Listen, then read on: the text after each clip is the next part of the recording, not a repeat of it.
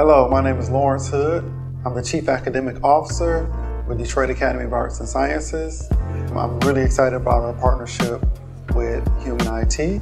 This is the first year in our partnership. We will benefit from this partnership by the fact that currently our scholars are one-to-one with their devices, meaning that at school, they all have a device that they can use.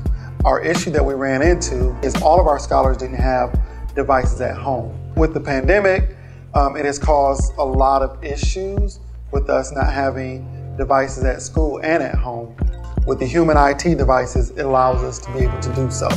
Our scholars are able to do homework at home and engage in other activities with the use of the Human IT devices. So again, we're excited about the partnership because it provides us an opportunity to go 2-to-1 devices where scholars have devices at school and at home, and we're able to engage in this new 21st century learning.